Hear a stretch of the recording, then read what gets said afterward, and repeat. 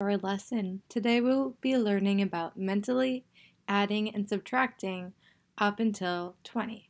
And this is Miss Summers. So there are many different strategies that we can use when mentally adding and subtracting in our heads.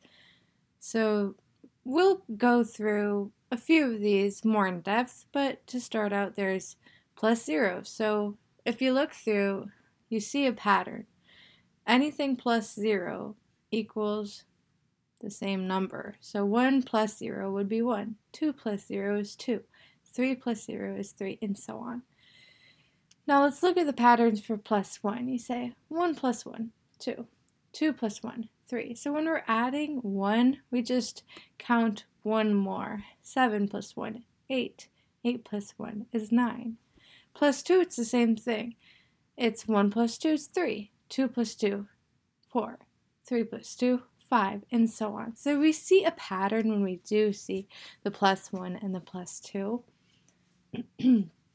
For doubles, we will go through later, but doubles, it's very handy to memorize doubles, and for me, it's easier to memorize these doubles, but they're called doubles because it's two of the same number. So 1 plus 1, 2 plus 2, 3 plus 3.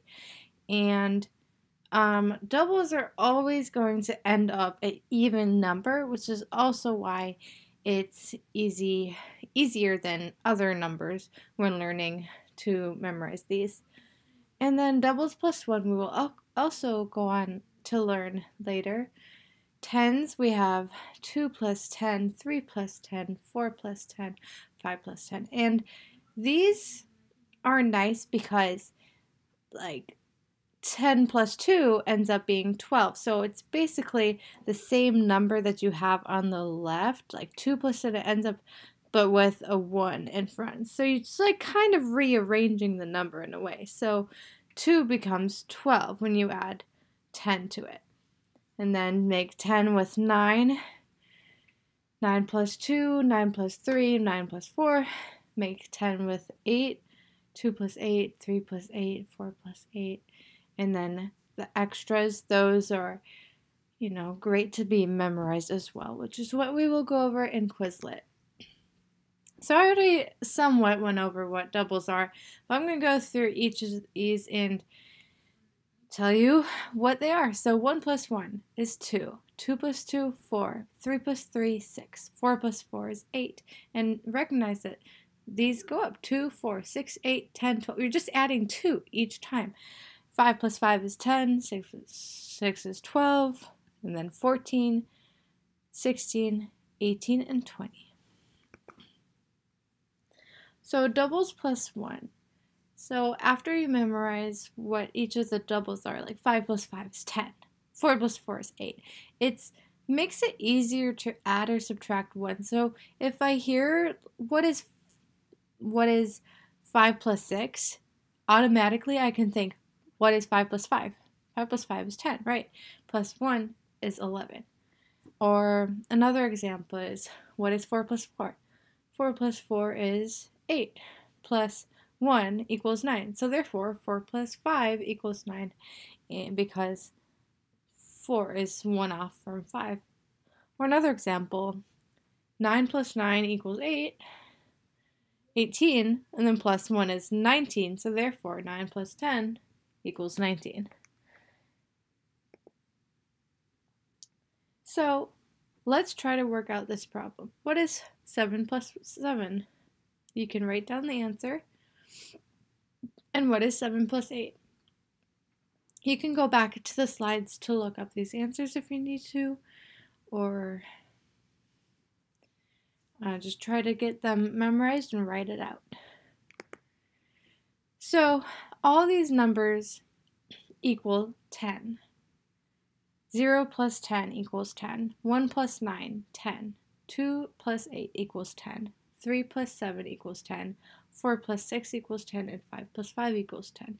And these are very handy because you can switch around the numbers and it still equals 10. So 0 plus 10, yes, but also 10 plus 0. Also, 9 plus 1 equals 10. 8 plus 2 equals 10. 7 plus 3 equals 10, 6 plus 4 equals 10, and 5 plus 5 equals 10. And then here are some subtraction problems that also all equal 10. We have 11 minus 1 equals 10, 12 minus 2 equals 10, 13 minus 3 equals 10, 14 minus 4 equals 10, 15 minus 5 equals 10, and 16 minus 6 equals 10. And here you sense a common theme, as I was explaining earlier, is that the same number is taken away. So we have 16 and minus 6, and you have a 6 on both sides because 10 is an even number and ends with a 0. So write down these answers to these questions. What is 15 minus 5? What is 16 minus 6? What is 6 plus 4? And what is 7 plus 3? You might have noticed that maybe you've gotten the same answer for all of them. So maybe just ponder for a minute, ponder what these all have in common. Alright, so this is 10 plus or minus 1. We have 3 plus 8, and we can group together 3 plus 7. We know that's 10, and then add one more to get 11. Or when we hear 4 plus 7, we can group together 7 plus 3, or 4 plus 6, and then plus 1 to get 11 again.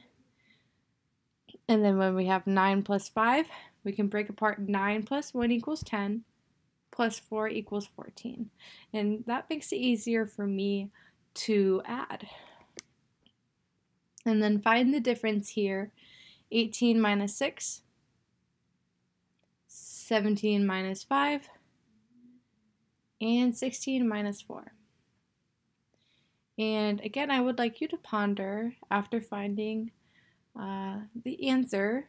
They also all have the same sum. So how? What happened there? Could you tell me or make a guess as to why? And you can pause the video if you need to. All right. Again, I'd like you to find the sum. What is 2 plus 12? What is 3 plus 13? And what is 4 plus 14?